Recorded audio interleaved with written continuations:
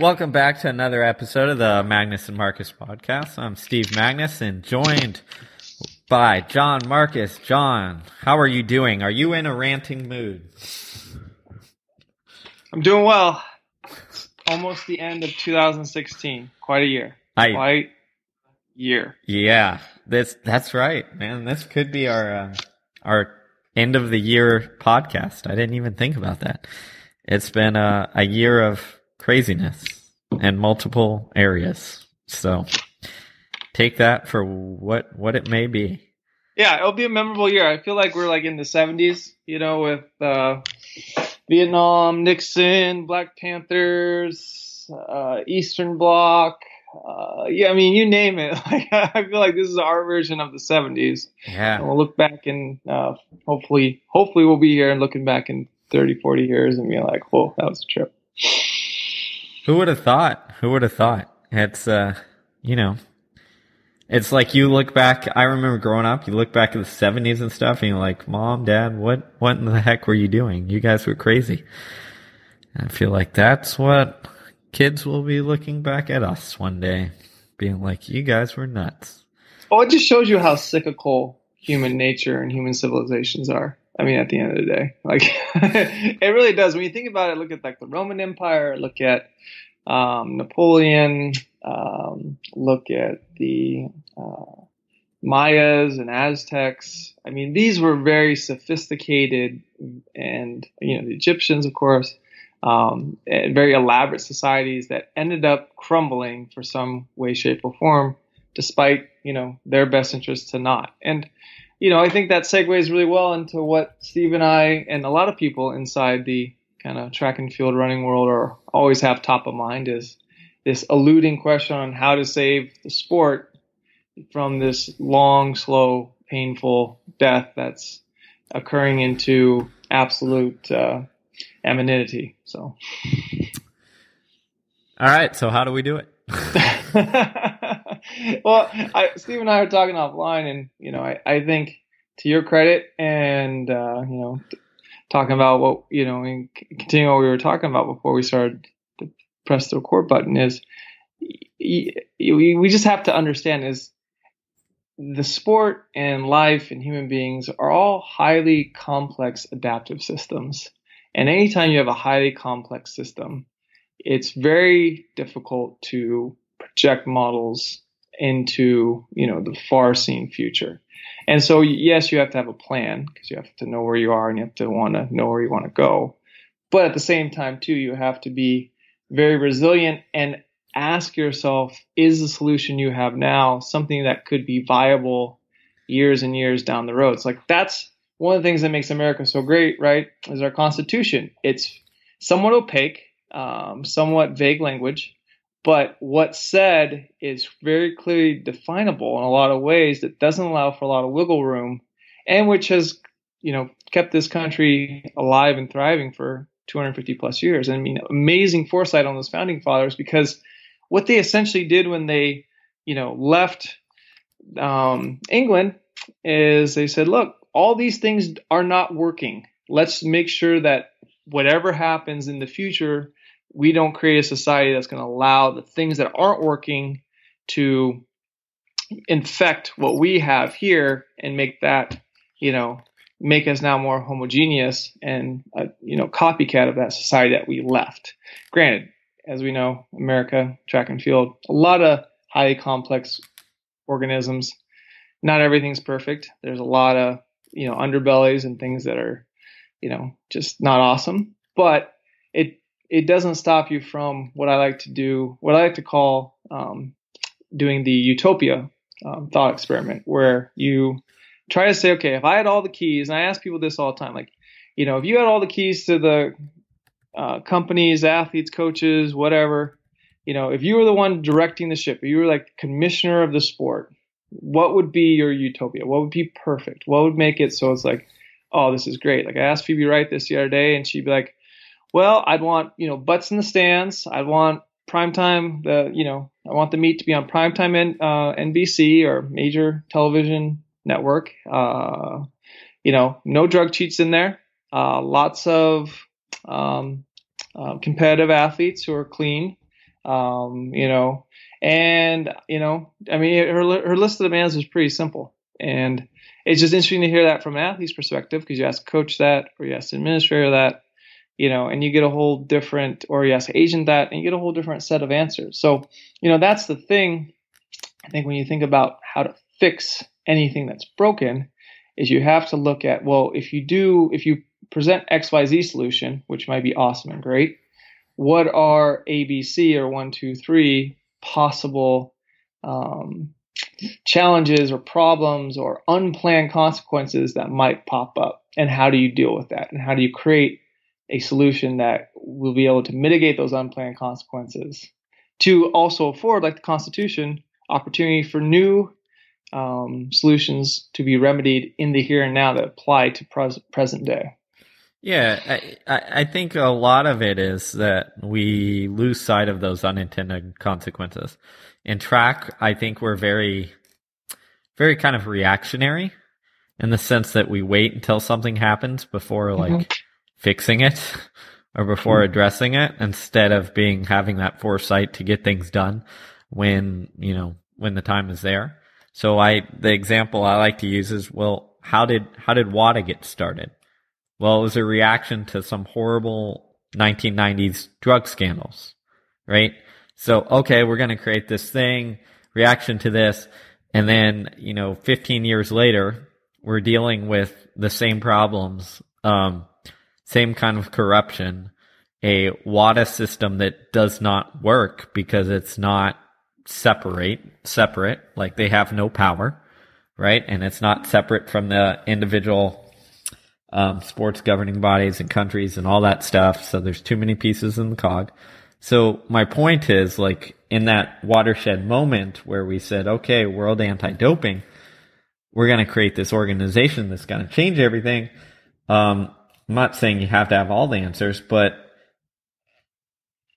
the foresight wasn't there to at least anticipate some of these major glaring problems that are now showing their head fully. And you see the same thing on the side of the governing bodies of sport, whether it's IAAF or FIFA or whatever. It's that corruption without systems in place to, almost create that constitution-like effect where it's like, all right, we're going to anticipate some of this bad stuff that's going to happen, so let's get it done.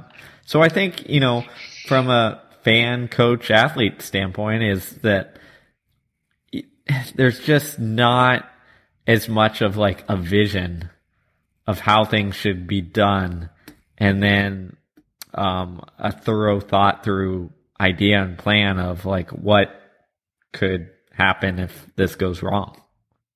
Yeah, I think the difficulty is, a lot of times we get caught up in trying to appease our immediate constituencies and who are in the here and now. And it's like, great, this is a flaming pile of crap, and I like this flaming pile of crap, and we've invested in this flaming pile of crap, so we can't change it.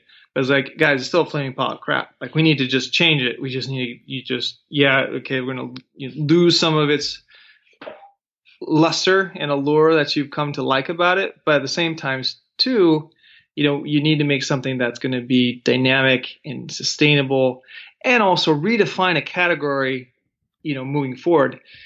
I like to tell people like, oh, how do we get people in the seat? How do we get people in the seats? Because everyone's so immersed in this idea, you need people in the seats. And, that's how you're going to generate revenue, is through fan engagement via ticket sales.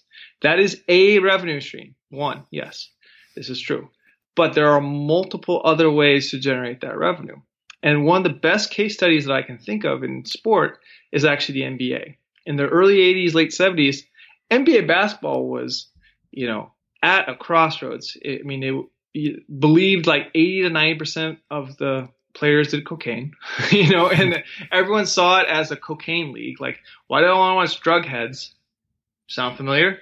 Why do I want drug heads compete in a game that doesn't mean anything?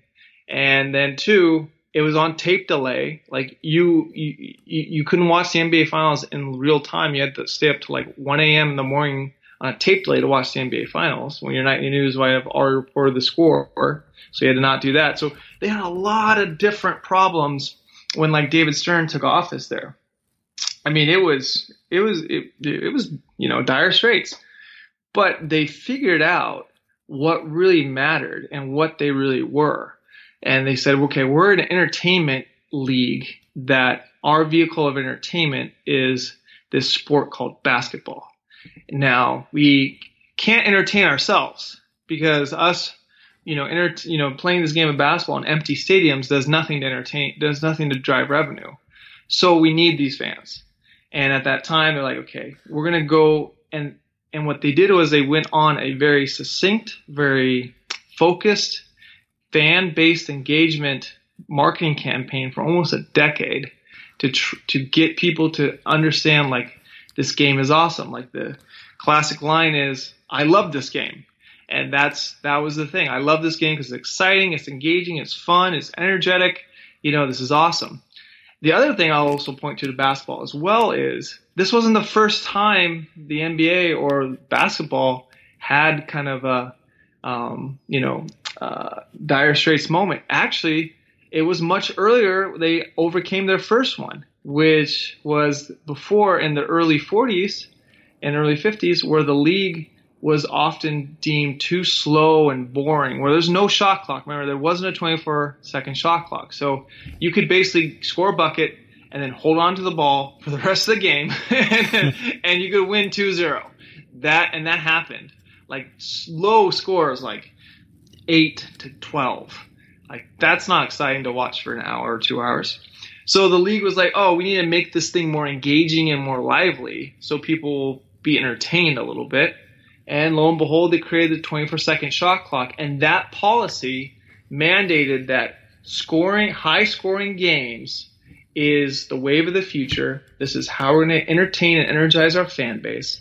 And this is how we're going to, sustain as an organization and create this industry and showcase this story called basketball. And then the other, like, counter to this, which is fun, which is just like, people being really intelligent and thinking differently. So you get this influx of this high-scoring game where all of a sudden, teams are scoring 70, 80, 90, 100 points without a three-point line. And then what's the most dominant team in the league for like 12, 13 years? The Boston Celtics, who were the defensive juggernauts who figured out how to play good defense in the 24-hour shot clock system. Because it used to be just get the ball, throw it up, get the ball, throw it up, get the ball, throw it up, and, not milk the 24-hour shot clock. So, that's a whole nother, maybe separate podcast, is how to thrive within a operation of new constraints. But, why aren't people thinking in those terms where it's like the NBA is a highly adaptive organization that time and time again saw itself on the verge of collapse, on the verge of, just complete and utter irrelevancy, and yet they storm back with a lot of resilience to make them into what they've become and are continuing to be, which is one of the most recognizable entertainment leagues or sport entertainment companies in the whole world.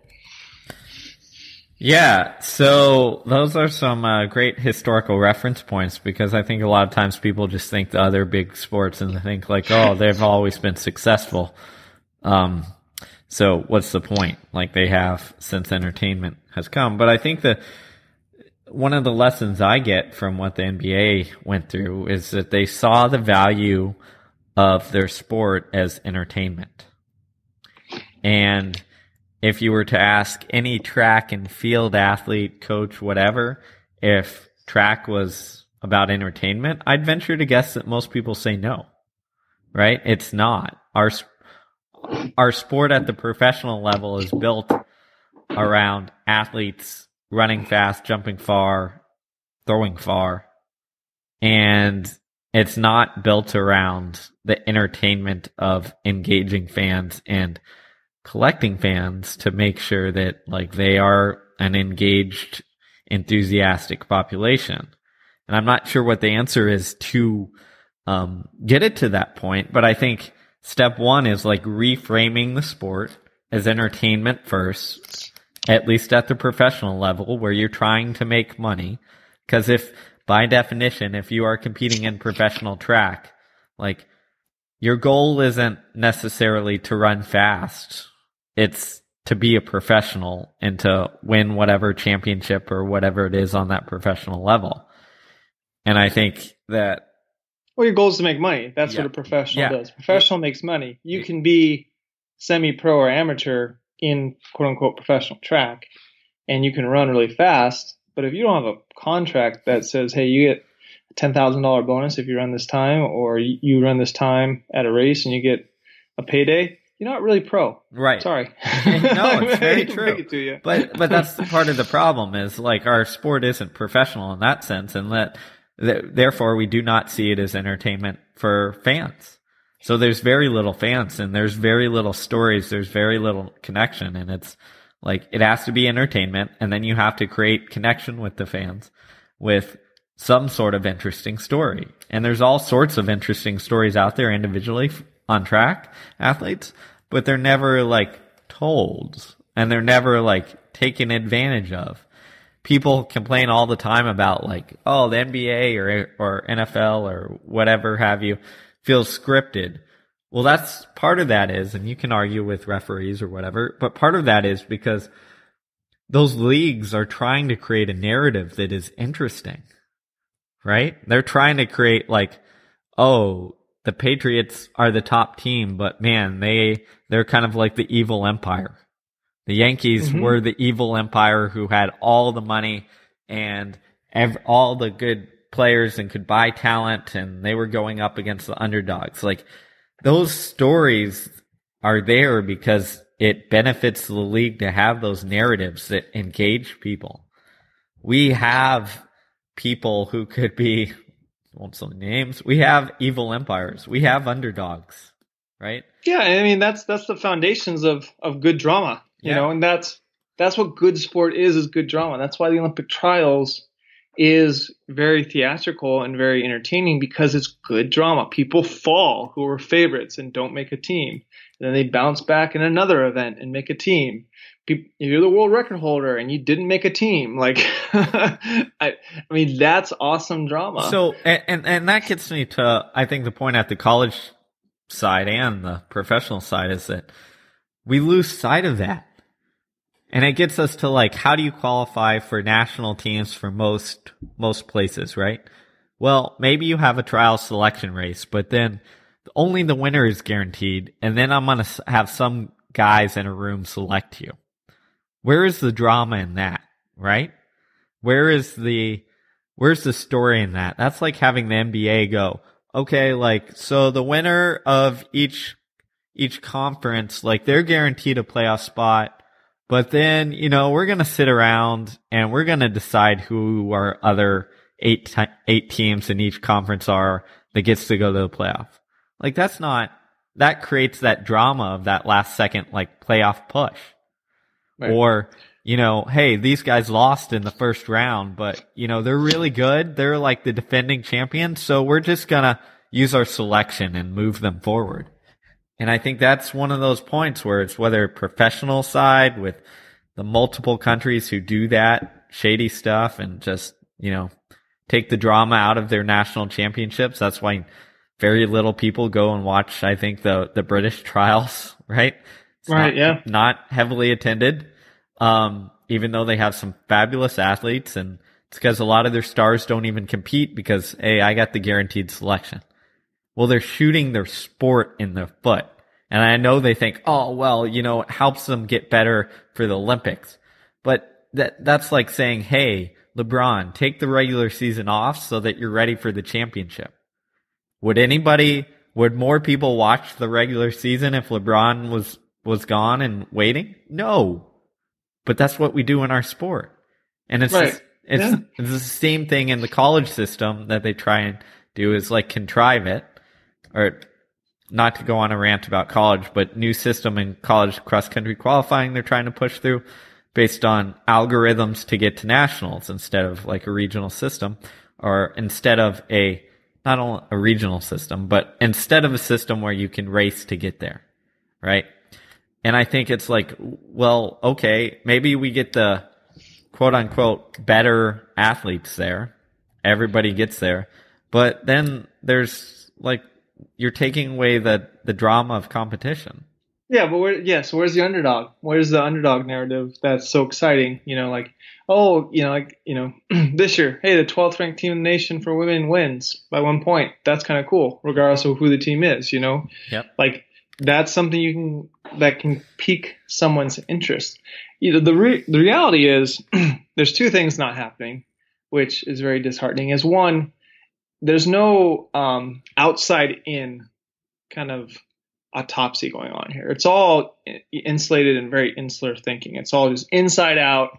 Hey, we're on the inside. Let's think about how this is going to maybe be attractive to people on the outside. What you need is to step back from the outside, see the realities for what they are and where you're at, and not what you think is of high value, because we've devolved to this train all the time sport. And that is the narrative. Training, training, training. Look at this training. Look at that training. I can't tell you how many social media platforms I see with very well-intended and enthusiastic and intelligent athletes and coaches or agents who are like, we did this training today. That's cool. But it's not cool when everyone is doing it, when there's no differentiation. It ends up being this sea of sameness. Okay. And it's like, that is not how you tell a story. How you tell stories through competition.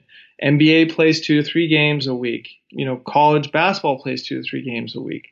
Football plays 1 game a week. There's this consistency to know and see a player on good days and bad days. But what happens is it's this train all the time, peak only for the big one. So everyone thinks you're like perfect and you're always running at this high, world-class level constantly, because that's the way that people get their paycheck, is through making these teams or winning these championships. And frankly, there's a devaluation that happens if you're not like at the highest pinnacle when you go out and race. For better or worse, it's like there needs to be some consistency in racing and competing, throughout a defined season or two. And if it's like you don't compete for a month because, I'm in altitude for a month, I gotta get that hypoxia benefit, 28 days, it's the magic number, or else I don't get it. And it's like, well, time out here.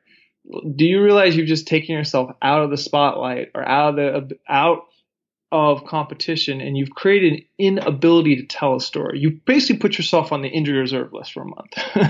And it's like, I don't understand how athletes and coaches don't understand that branding aspect, or lack thereof. Well, is detrimental to what they're doing, and sadly, it trickles down to the college level as well too, where it's like, oh, we're not racing until Stanford.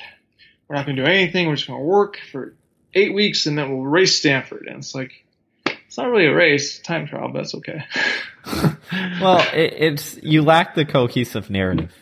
And I think that this is not that I want more power in one guy's hand, but if you think of it like this, it would be like if football, let's say college football, said, hey, you know what? You have to have a set number of games, right? Because that's what we have to have in cross country, like a set number of matches. But you're gonna just go figure them out yourself, and we're still gonna have this conference championship game, and if you just do well at that one game, then you can go to the national championships, right? And then the college football coach goes, okay, well, in that case, I'm gonna schedule all these really easy teams, get ready for my one big game, and just knock it out of the park, and then go to the national championship game. That's what we currently do in the college or the professional side. Mm-hmm. And how interesting would college football be? Not very interesting, right? People would be like, oh, this kind of sucks. And you know what? I don't know when you're racing. And you know what? If we play this game, but you sit half of your starters, then it doesn't really count. So, okay. And the same thing happens on the professional side. It's like, all right, we have the Olympic Games, we have the Olympic trials. Those are going to be great. We know that. But then there's no cohesive season or plan or story that makes sense to get people there. Like, we have the Diamond League. Great. What is that? Well, it's these meets that are normally really good, and then people are like, oh, so Usain Bolt is there. Well, maybe at one of them.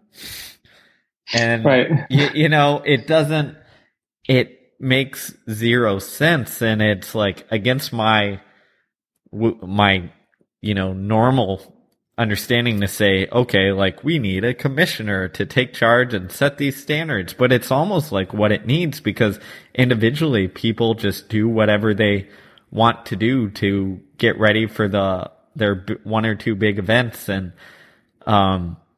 control it so much that they know that their chance of running well at these select few events are really good so that all we ever see, like you said, is really good performances and we never see them struggle. Well, if we watch a football game, every once in a while, Aaron Rodgers does horrible and he throws Right. Yeah. three picks in a game. And it's not like, oh, Aaron Rodgers is done. Like he should never be a quarterback again.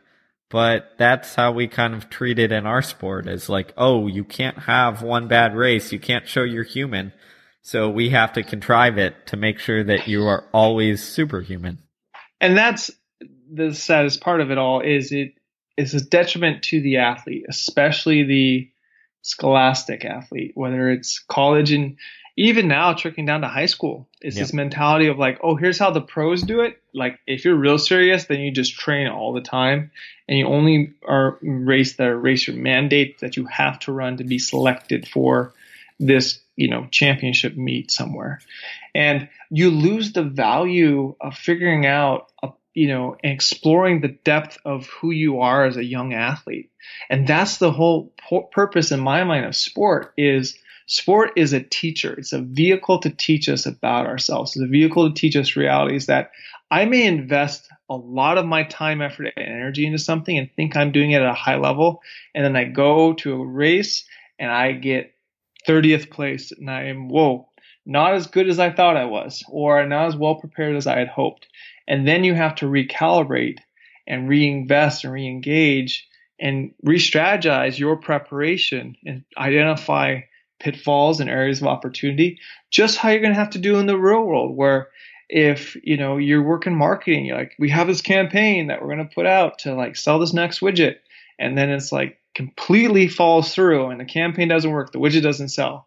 Instead of being like, oh, well, making up a list of excuses, it's like, here's the ownership of where I came in. Here's where we lack, the versatility or attractiveness in the product, so on and so forth. Or when you screw up with your spouse, or when you, aren't on time for some important event, like that's what sport is supposed to teach us. It's a safe vehicle for that. And when you limit these competitive opportunities, then all of a sudden what you get is this,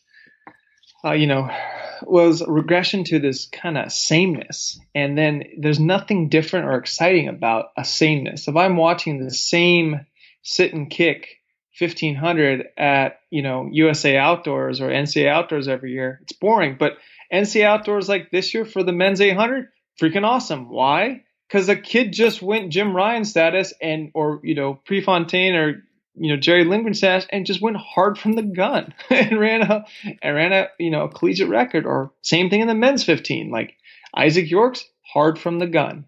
Like that's what makes it super exciting. But when you're just sitting here watching, all right, they're gonna jog, these NCAA guys are gonna jog 75 seconds for 3 laps and then see who has the lastest 400. Like that's cool. Yes, you got the, you won the championship, but you really didn't capture anyone's hearts or mind with that. And that's, I think, what you have to understand, what you're doing at any level of anything is it's always you're trying to surprise and delight. It just comes down to basic rules of, marketing and also just making a name for yourself. So, and that's the sad, reality of the world we live in, because it wasn't like this. You had this era of the Lindgrens, Prefontaines, Jim Ryans, where, man, they just went from the gun. No pacer necessary. We're just going to go. Let's see who has it. I mean, also, too, women's running, same deal. I mean, there were many pioneer women who just went out hard from the first step, and that was exciting. That was what that's where you saw, okay, what are the limits of the human condition and the human capacity? How fast can I run from the first step? Not, as much to Stephen and my is dismayed, this scientific experiment of a very engineered sub 2 hour marathon time trial effort that was announced earlier this week. And it's like, it's not exciting.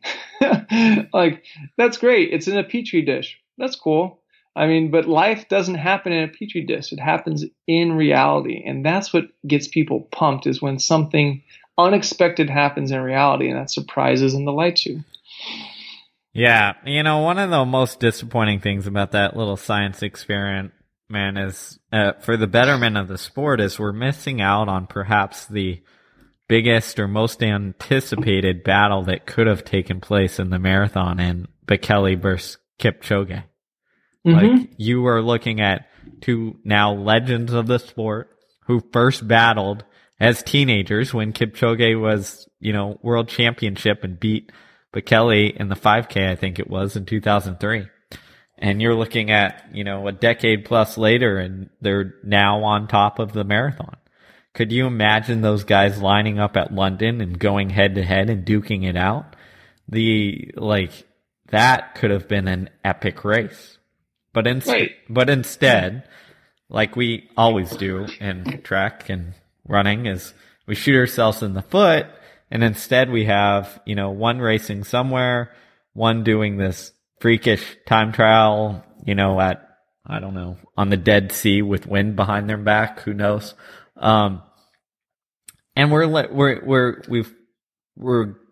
a slave to this time instead of enjoying this competition, which, man, just makes me depressed thinking about it. Well, you want Ali versus Frazier. Yeah, like, you want that big heavyweight fight. Like, let's see him go up head to head. Like, that's exciting, and that's what sport's about, that head to head matchup. You look at any other sport, and that's what's fun about it. I mean, we all had those rivals too, competing in high school and college, where it's like there's this head-to-head matchup. It's like this team and that team are like, inter-city or interleague rivals, or, man, you just didn't like this one guy from that one school, and and he didn't like you, or maybe you guys were good friends, but you just want to kick each other's butt every race. Like, those head-to-head matchups got the most out of people, and those are really critical things, because those create a narrative. Those create some kind of history. It's like the Army versus Navy football game. It's always a big deal, no matter how bad the teams are. If they're both 0 wins for the whole year, it's still a really big deal, because it's Army versus Navy, because there's this history behind it. Yeah. And you feel a part of that continuum if you are a player in that game. Even if it's like that's your only win for the whole season, it's still a big deal, and I think those are those very emotional things we seem to discount in our sport for whatever reason, not just from a fan or marketing standpoint, but as well from a coach's standpoint. I mean, I can't tell you how many times now as a coach, I'm more concerned about the emotional and psychological preparedness and training that I subject, athletes under my guidance to, rather than the physical technicalities of it. Are you doing your A skip perfect? Yeah, that's good enough. Like, what's this drill sequence that you need exactly to make this replicable, recipe happen on the big day? While those things are nice fantasies that we love to believe. We love to believe we have this control over outcomes, and we love to believe that we can prepare and control unplanned or unscripted outcomes. And sometimes you can, but most of the times you can't. But how do you, like in our last podcast, Vern talking about Ashton Eaton, going into championship meets at less than 80% readiness for whatever reason, but the guy's just tough as nails psychologically, and he can get it done, And that's what endows you to a player or an athlete or a team, is just that kind of aura and mystique they have about them. Like, Cowboys were America's team, in football. Like, that's the rah-rah, Pittsburgh Steelers were like these bad boys, or the Chicago Bears. Like, they all had these personalities. And yet, you're seeing too Major League Football get away from those personality narratives of those teams, and their seasons their ticket sales and ratings are stagnating as well, because it's just human nature. You start to lose interest when there's no emotional storyline attached to it. I mean, one of the key things I always tell people about this presidential election cycle, it just happened, there was a very visceral emotional attachment to it. That's why no matter the result, people were going to be emotionally exhilarated or afraid for their life, afraid for the good of the country, no matter who won or lost. I don't care what side, who you voted for, but because it was this hostile differentiation. And when you have a hostile differentiation, there's a line in the sand. And that is what sport's about. Who's your team? This team or that? Not just like, oh, I'll just cheer for whoever's winning, or who's the best team? I don't have any loyalties. But that's what makes sports so fun, is you got to pick it before the game begins, who you're rooting for. And, and that's why you play the game, is to see who comes out on top, regardless of the ranking. Yeah. And it's, I feel like we have those personalities, we have those dynamics, we have those dichotomies, those different teams, those different coaches, those different athletes, even different countries, Ethiopia versus Kenya, going back and forth, but they're never, ever taken advantage of, right? There's never played up. The narrative is never created to a degree that makes it engage an audience. Like you're sitting here talking about Kipchoge versus Bekele, and to the diehard running fans, that's like a dream come true. But in order for our sport to progress, like that needs the hype, the knowledge of what these two have done and what this means and how it's Ali versus Frazier, that needs to be somehow told to the public so it becomes an event, right? And I think that marketability, that event, that vision of getting us there is severely lacking, and probably our number one thing that we need to do. And again, I come back to it as like the NBA, when they were reformatting, revitalizing, it was essentially, hey, we need to make these decisions to get our sport back on track. And I'm not sure who that person is for us, or if it will ever occur.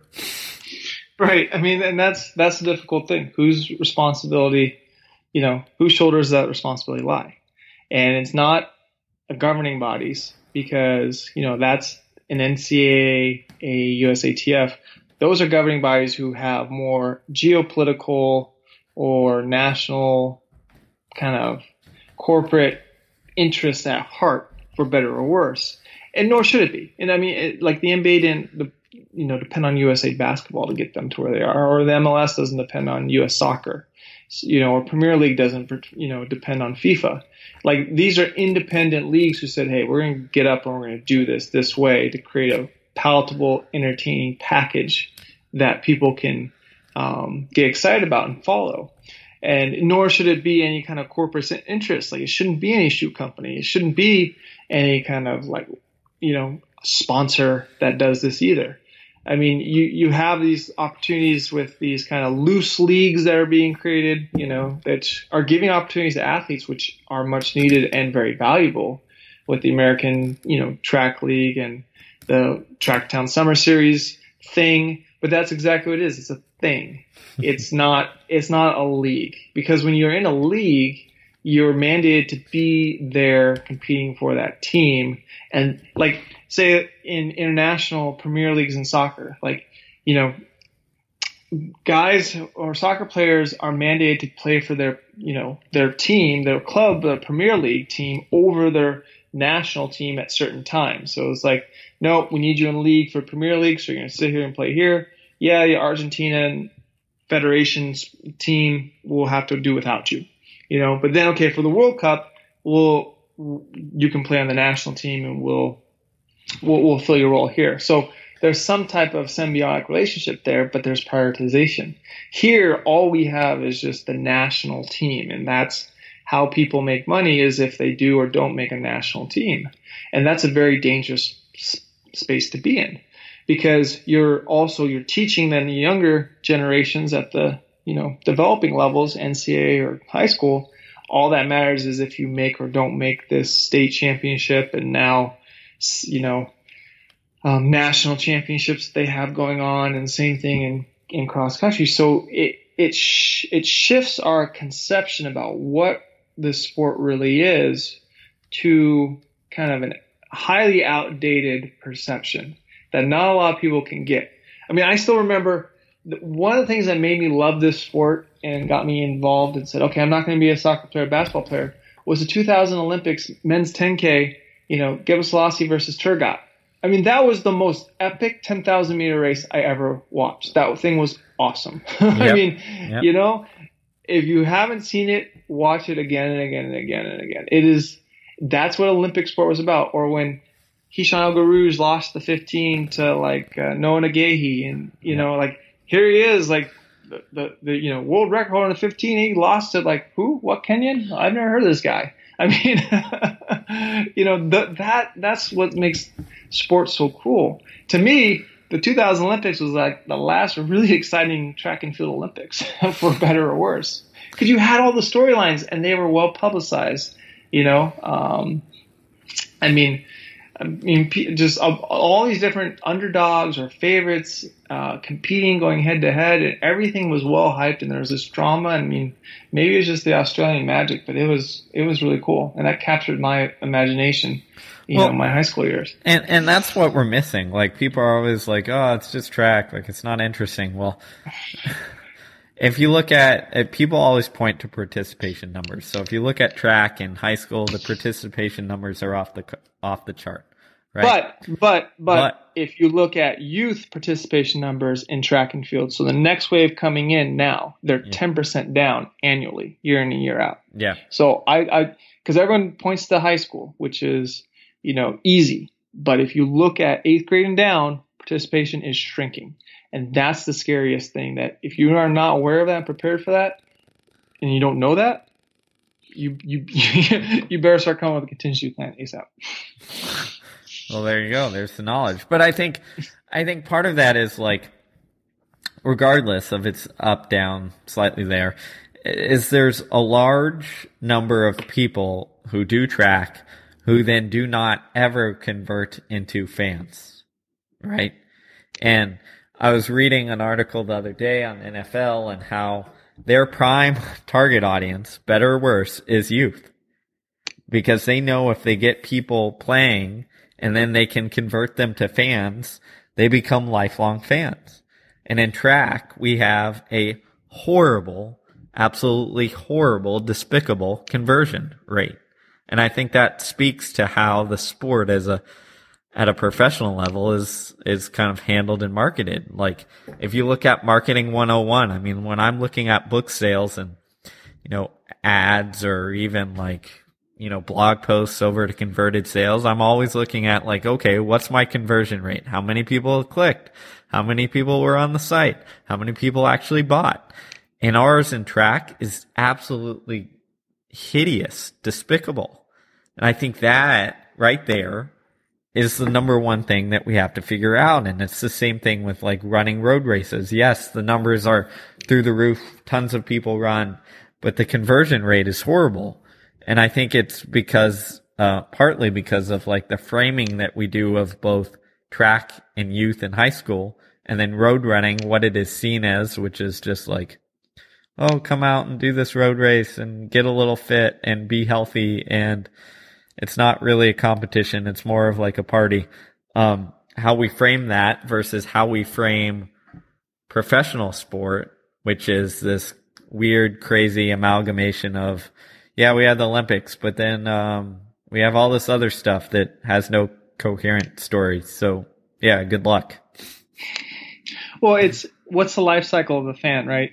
I mean, and this is where sophisticated marketing tactics come into play. There was, I linked a pretty interesting and astute 1992, so 25-year-old Harvard Business Review article of a very candid interview with Phil Knight, just about kind of Nike's rise to that time, and also, hiccups because they had many hiccups as a company. And, they started off as one thing, which is a running company, geared towards runners, employed runners, and they knew runners, and they made running stuff. But then they realized, okay, we can't continue to grow exponentially with just marketing to track and field and runners. So they started to diversify their portfolio because they realized that market was slowing, but they didn't totally do away with that and with that market, but they created new categories for new life cycles of fans or consumers to be ever connected to their brand. And you hear a lot of people talk about, oh, your brand, your brand, your brand.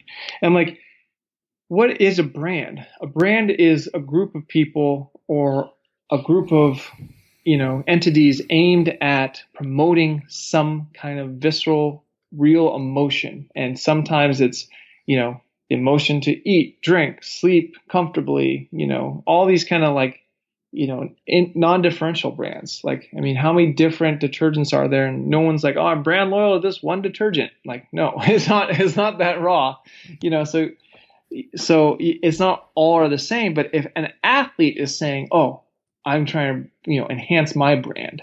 Well, what that means is you then are discussing what's the life cycle of your customer. So what are you selling that you can track to your customer? And it's not number of impressions or clicks or retweets on Twitter, because unless you have some type of contract that says I get X amount of dollars for every like or retweet, there's nothing to track there. So what it is it's like this interesting is this, this lack of, intelligent awareness about what really we're trying to do and how to, enhance the sport. Because everyone wants butts in the seats, and they think, oh, we'll just do how we did in the 1970s and put billboards up or put ads on buses. And it's like, that worked great before you had a thing called, the internet. Or when newspapers weren't, bleeding from the arteries and going out of business left and right because no one's reading them anymore.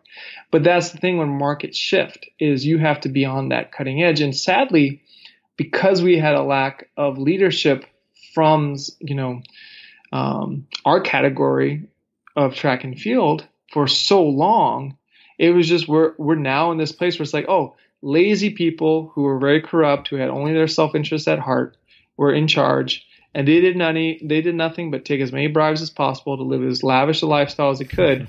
And now here we are.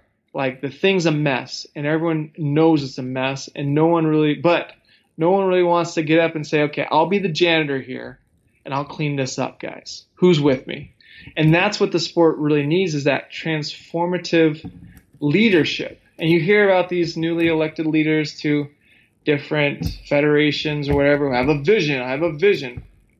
But the reality is the vision is get it on TV, because if it's on TV, then that's where the perceived marketing dollars are at, or the perceived revenue dollars are at, because people will point to, hey, the Olympics brought in $2 billion in advertisement revenue for NBC.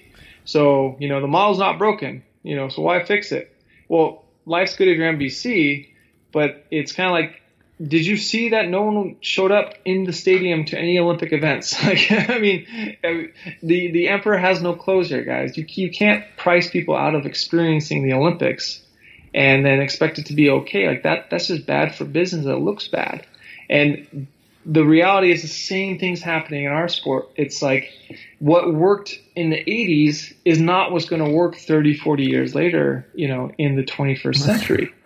But we still believe it, because no one is allowed to come to the table with a fresh idea, because it's systemic of the baby boomer generation who just won't get off the pot. Like, retire. Like, I get it, you guys have been doing it for a long time, and I love you to death, but you got opportunities because your forebears retired at 60, at 55. Like, they were done. They said, oh, hey, we'll open it up. And now it's like this next generation is sitting here twiddling our thumbs because, like, oh, I'll work till I'm 80. I'll work till I die. Like, that's fine. I like working. And there's a lot of value, and there's a lot of, it's like they say every elder's a library, and when one dies, like, all those books are burned. Like, so there's a lot of knowledge there too. So I'm not saying just go away, but not at all. But that's the thing, is you got to be able to pass the torch. And if you're not passing the torch and just hoarding, what's going to end up happening, the thing you hoard will have no value anymore. And then all of a sudden, it's over. As like I was telling a friend who collects comic books, he's like, oh, I got this comic book, I got that comic book, it's worth this, it's worth that. I go, you do realize once you die, or even before you die, your comic books are going to deteriorate in value because the next generation didn't grow up with comic books, so they don't get it. So there's no value to them. And so as your contemporaries start to perish, this thing that you have wedded so much value to, it's worth 2,000, it's worth whatever, all of a sudden it becomes valueless because you only extract value if there's a buyer to consume what you're selling. Otherwise, it's completely worthless. And that's where and that's the direction things are headed unless there is some type of intelligent thinking of saying, how do we make this thing amazing and awesome for the next generation? Not just like how we fix it for us so we can make money, but amazing and awesome for, 2 generation cycles to come. Preach on. Let's go do it. No, but there's a lot of parallels in everything. So I'll give you my brief parallel. So I've now published a book self-published. I've about to publish a book traditional ways. And there's a lot of parallels in like the book publishing industry versus like the track and field industry and what track athletes are doing and looking at only traditional ways and like, why are we doing this? Well, this is the way we've always marketed this, right? Let's put those billboards on Go TV, and TV's all that matters, and who cares? And, in publishing my first book, like I made a lot of mistakes, but learned a heck of a lot about like how to newly engage people and market in the new like internet world and how to make it work. And when going through the second book where we decided, all right, we're gonna get a traditional publisher and all that good stuff. When pitching it, a couple times they're like, how in the world did you make so much selling like a very niche, very technical book? And I said, well, you just had to do these things. And I outlined through my like rough marketing plan, which was, come up with after reading a couple books and scounging around on the internet and being like, oh, this must work. This makes sense. And it's just like, this is the new way to do it. Like you have to go find your true fans and like make them, engage them and get it done. And it's not like I can just put an ad up and get this done. And you have to be extremely resourceful. And they're like, oh, like that makes sense, but we're still surprised. And like, to me, track and field is battling that. Like right now we have all these guys in charge and in there who are stuck in like the traditional publishing world and refusing to like open their eyes and see that there's this whole new internet culture there that matters and that is going to put, Borders bookstore out of business. We're like Borders just sitting there like, oh no, we're really good at selling books. We've always been really good at selling books, and because we've sold books for 100 years, like the fans are gonna stick with us because we're the traditional way to do it, and people want to come to the store to buy books. Like people want to go watch track because that's what we do. We're gonna do it the same way. And I think like Blockbuster, like Circuit City, like Sports Authority. Exactly. Like that's what I feel like track is sitting there. Like, and I think athletes, like they're, as you mentioned, like they're trying to get it, but I think there's this grave misunderstanding, as you pointed out, of what a brand is and how you build one. And like every it's also, who are the best coaches? Yeah. Who do we revere as like the best historical coaches? The most creative. Yep. Brother O'Callum in Kenya, soccer coach. All right, this is what I got. This is what I got. Let's make it happen. Tom Tellez, Percy Cuttery, like they worked with what they had. That was it. And they somehow made it work because they were creative enough to be like, all right, we're going to just explore, take some risks. We don't know what we're doing. There's no template because I can't adapt what this person's doing in this foreign place to what I'm doing here. But, yet now we've just got to such this kind of it's, I love how they call it. It's professional. Like everyone has to be homogeneous and professional, and everyone has to be sameness. It's like 1984, the book. But how many times does like an Apple come through and say, okay, we're going to do this radically different? Or what, like say a culture like Nike was originally, what was a rebellion thing. It was like, oh, good, we're getting sneakers banned by the NBA, and fine, this is good. We are rebels. But now it's devolved to this. We got to fit in, and Right. when you have to fit in, you can't take risks. And exactly, again, I'll go back to my first book. Like I had to figure out how to market it with a budget of $0 because I had no money. So you get creative, right? And it's those constraints. It's when Tom Tellez moved to Houston to take over, he had a dirt track. It's like, all right, how do I get this done? And and it's like, oh, I'll figure it out. And it's those constraints that make us better. And I feel like a lot of times, like what's happening is like the generation in track is like panicking. And they're like, you see this at the college level. Oh man, our sport's going downhill. What do we do? What do we get more interest? Oh, I know what we need to do. You know what were really popular in the 1960s? Oh, what? Those dual meets. Oh yeah. Yeah, we love those, man. That way it was competition between two schools and everybody loved it and our school would come out and yeah, those were great. Let's go do that. Okay. Like, I'm glad you're thinking of something new, but like, and I'm glad you know your history, but we can't just copy what happened in a very different culture and expect the same results. Like, if you want to do dual mates, great, but that format has to be updated and changed and evolved to a incredible degree to make it any interesting, right? Yeah, I mean, it's the same logic if you get divorced at age 70 or 65, and you're like, oh, I'm going to go back with my high school sweetheart because it was a good time back then. It was like, dude, she's married and moved on herself. Like, you can't replicate the past, and it's foolish to do so. I mean, there's so many historical lessons that demonstrate that time and time again. Yeah, that's just crazy. Well, we've been at this an hour, and I have to go catch some dinner and a meeting. So we'll call our rant about the state of track and field in 2016, and here's to hoping that in 2017 the world comes to its senses in every aspect of life, and somehow. Well, before we sign off, here's what I'd like to say. It's like, sure. We talked about these decision makers who, that everyone talks about. If you're listening to this, you are a decision maker. You decided to listen to this. You have some type of interest in this really specialized sport called track and field or in distance running. So you have some opportunity to make a change.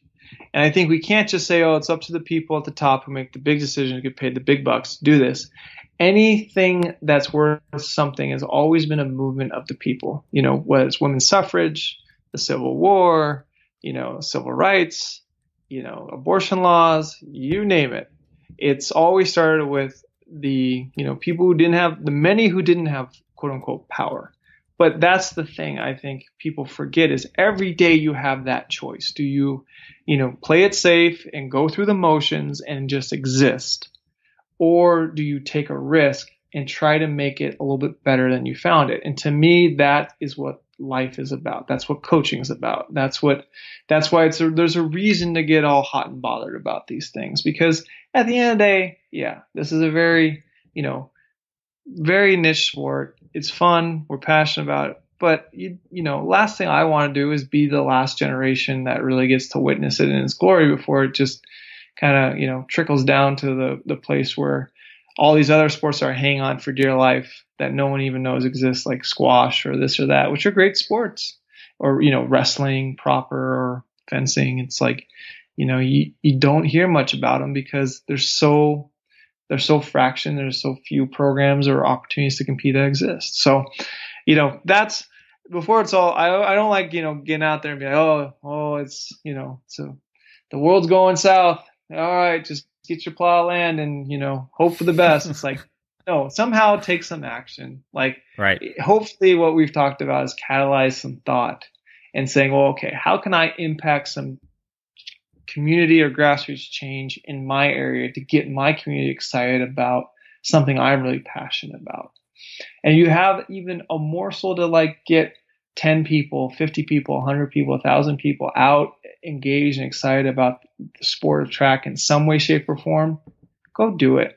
Because yes, I mean, hats off to everyone who does it. Because I put on meets. I know, like, I mean, I coach. I know, like, it's tough. It's hard. And just when you think you've won, you've lost, because it's always a shifting landscape.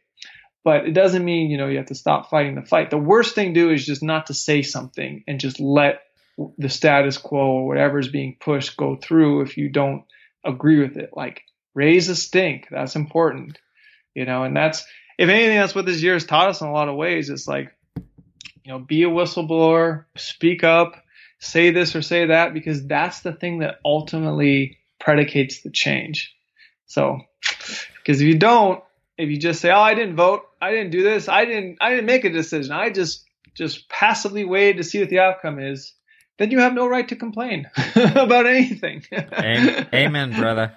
It's just, you know, make the decisions that you need to make and live the life that you need to live. And that's what it's all about. So it's not about sitting on the sidelines. It's about trying to get the change, that you think is right.